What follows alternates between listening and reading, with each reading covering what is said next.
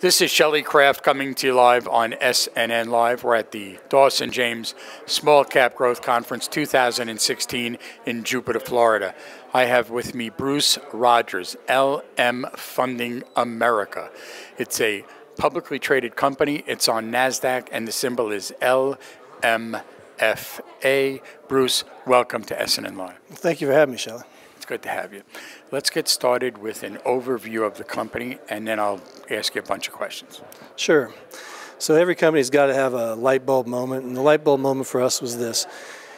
When you don't pay your property taxes, they sell a tax certificate. You either redeem that tax certificate or they take away your house. The point being, the county didn't fire the dog catcher over this deal. When you live in a condominium association, you elect a board of directors. The board of directors sets a budget. They then tax or assess you, is the polite word for it. And if somebody doesn't pay, they've got three options. One, they can hire a lawyer, go after you, throw good money after bad. Two, they can cut amenities. Or three, they can go raise money from everybody else. So what we've done at LM Funding is we've created products that bridge that gap from when somebody doesn't pay their community association assessments to when they're collected. Now, how did you get into this business? When did it come to your attention? I heard about the light bulb moment, but how did you get into the right place at the right time? Well, my background is I'm a tax and securities lawyer, and I had a great run putting together private equity for multifamily housing in 2003 to 2008. Apparently, you can be lucky and not good sometimes. I had an injury and had to kind of reinvent myself, and I was thinking of putting together a tax lien fund, but I missed the boat on that. And then the revelation came that there's something that could be done in this monstrous community association market that no one had ever done before. What's the size of this market? Huge. There are 65 million people in America that live in community associations. They pay $65 billion in annual assessments.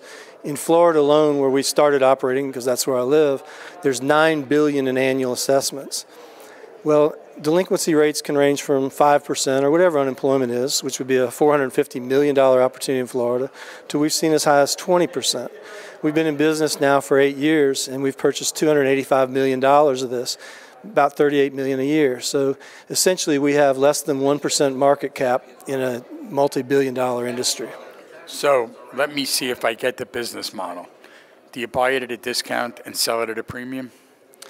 Essentially, we are a factor. We pay 9 cents on the dollar, but we have to put our funding in context of what these not-for-profit boards want to do.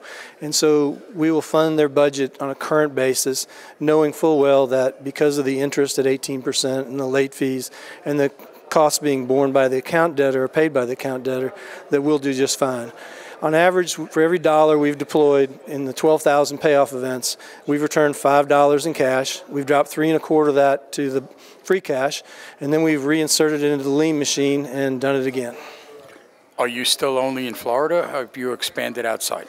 We're primarily in Florida. We have beta tested the Seattle market, Denver market, and just recently the Chicago market. The opportunity is so huge just here in Florida that we have to keep our focus on our bread and butter business and what we know we're doing while we still develop these products in other jurisdictions. So wouldn't you call this a niche market? I mean, this is the first interview I've done with someone in your business. Well, we're the only one in the business, so it's niche in that sense, but it's got a multi-billion-dollar opportunity. It just requires a lot of capital, and it's microfinance. And microfinance requires having robust software, and we started building proprietary software that tracks this money from the first day, and that's the reason people have tried to copy us and go into this business and have failed. And so we're still roaming around 8 years later, and we've got $10 million from our IPO, and we're going to grow with that. So I would say you probably also have customer loyalty. We do. We also have customer turnover. People tend to serve a year or so on these board of directors and then they turn over. So we are constantly having to re-educate our customers as to what it is we do, because it's not something that they've ever heard of, and there's no reason they should have ever heard of it. But yes, once you get a customer, you should be able to keep them for life, because this is just simply a better way of doing things, better than hiring a lawyer to go chase after people, and certainly better than making the people in the community pay more. Let me get your website for more information, if you would. Sure, it's www.lmfunding.com. Ladies and gentlemen, Bruce Rogers, LM Funding America, It's a publicly traded company on NASDAQ, and the symbol is LMFA.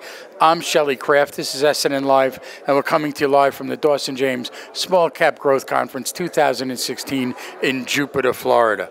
Bruce, thank you for coming on. Thank you, Shelley.